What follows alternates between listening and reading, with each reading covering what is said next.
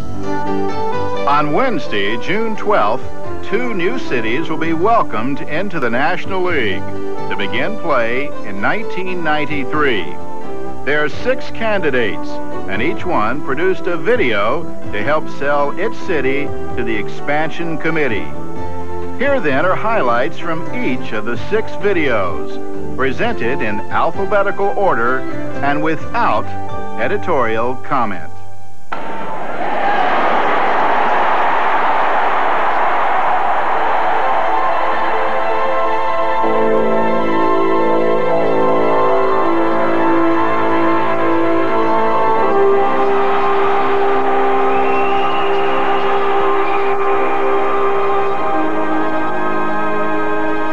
After 105 seasons of professional baseball, Buffalo is again a prime contender for a Major League Baseball franchise. And this time, Buffalo is ready.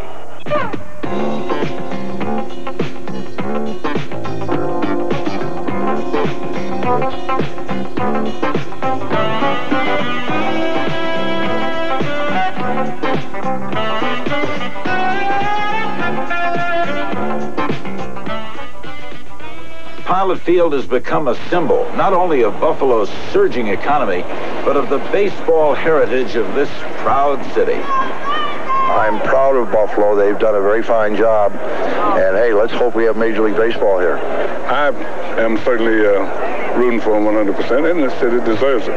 It's proven that it's going to draw people and can draw people. This way all ballparks should be built. I have seen a lot of baseball in a lot of towns, but I have never seen anything to match the enthusiasm of this city and its fans.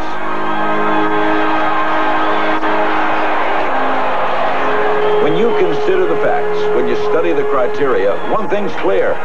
Buffalo is the natural for expansion.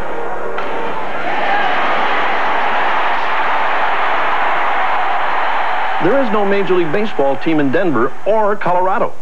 In fact, there isn't a Major League team in the entire Mountain Time Zone. So, a local newspaper let the fans vote to adopt a team. And did they ever vote? Over 140,000 of them. They chose the St. Louis Cardinals.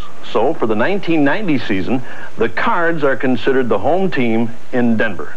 How about that? A home team 850 miles away. Now that's big league support. Maybe it's time to make Denver, Colorado, and the Mountain Time Zone home to a Major League team of their own. How ready is Denver for a team? About as ready as a city can be. Once an expansion franchise is awarded, construction will start on a new stadium, custom built and dedicated exclusively to baseball. It will be a classic. Open air with lights, natural grass field, 40,000 seats. Positioned next to major highways and with plenty of parking. While the team will play in Denver, fans will come from all over Colorado, Wyoming, Kansas, Nebraska, New Mexico, and Utah. Even as far away as Montana and Idaho. These are the Mountain Time Zone states, and this will be their team.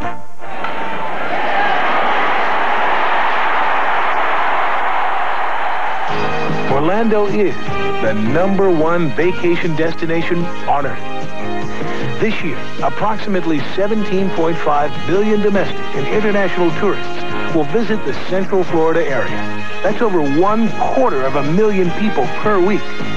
They come for the most popular destination in the world, Walt Disney World. And what's even more exciting to baseball is the fact that tourism is especially strong in the spring and summer months, when the games would be played. This year alone, 700,000 people from the Miami Palm Beach area will take a pleasure trip to Orlando. In addition, 500,000 people from Tampa St. Pete will visit our area. Beyond the resident market, the potential offered baseball by out-of-state tourists is tremendous.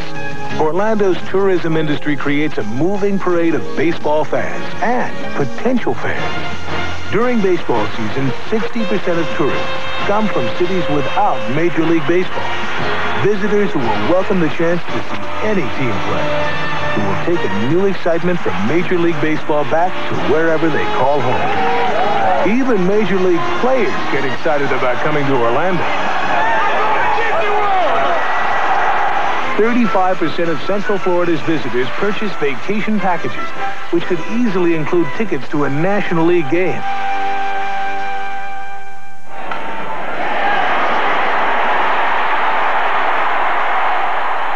We are ready for the big leagues in every way. South Florida ranks behind only New York and Los Angeles as a media base. We have 18 television stations, 56 radio stations, and 19 newspapers. That's big league. The South Florida area is home to 1/3 of the entire population of Florida and has more than double the number of people of any other area of the state. South Florida wants a Major League Baseball team, and we will support it. We are confident that we can provide the organization to ensure its success. We agree with the expansion guidelines that one local, capable person should take the lead and make a long-term commitment to build the team. South Florida has that person, Wayne Huizinga. He is known nationally for his business successes, including the building of Blockbuster Entertainment Corporation into the world's largest chain of video rental stores. We in South Florida see something else in this opportunity. We're the nation's capital for Hispanic America. With 1992 approaching, what better way to celebrate the 500th birthday of the discovery of the New World than by becoming the gateway for Major League Baseball for the Spanish-speaking countries of the world. We would love to become their worldwide home team. 1/4 of our population and 10% of the U.S. is Hispanic. A team in South Florida would literally become Hispanic America's team. Another reason to celebrate.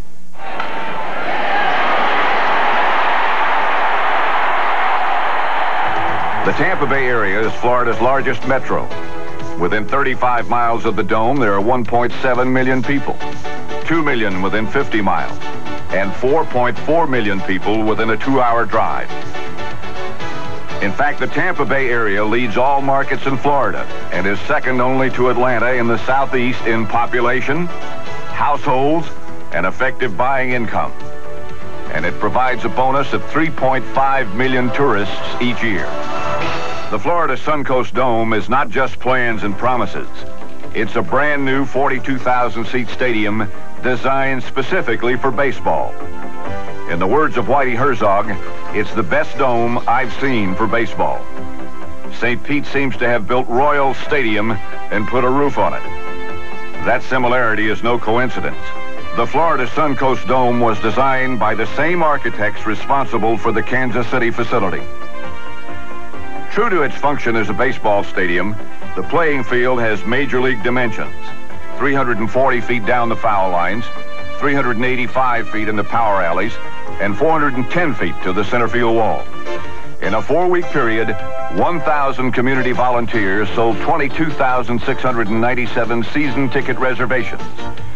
No potential expansion city has ever sold so many tickets. Never have so many been purchased in such a short period of time. A commitment to baseball unmatched anywhere.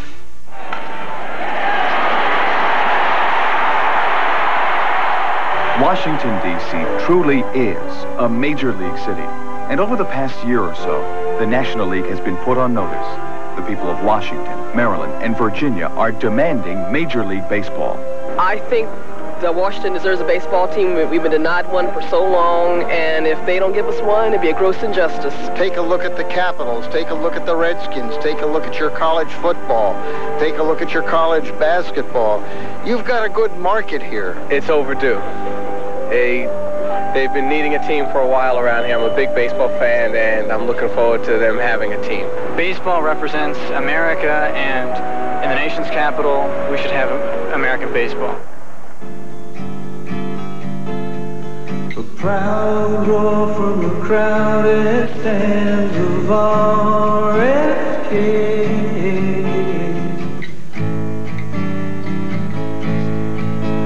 That's my team, playing where they should be, and our dream is a dream coming true.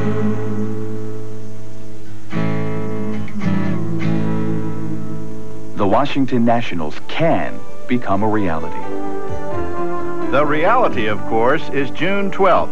That's the day 2 of these 6 candidates will gain entry into one of the most exclusive clubs in all of sports, the National League of Baseball.